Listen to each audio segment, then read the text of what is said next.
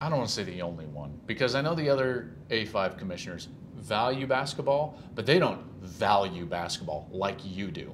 And you've clearly shaped a conference that moving forward, arguably, but I would even sit here saying, as a football guy, you're the best basketball conference in America. Was that important to you? And why? Well, it's important to me because I think it can be a catalyst for a lot of things moving forward. I mean, people think about my passion for basketball and they respond to it saying, well, there's not a lot of value to our media partners when it comes to basketball. But it goes beyond that. Basketball can be a catalyst for international expansion.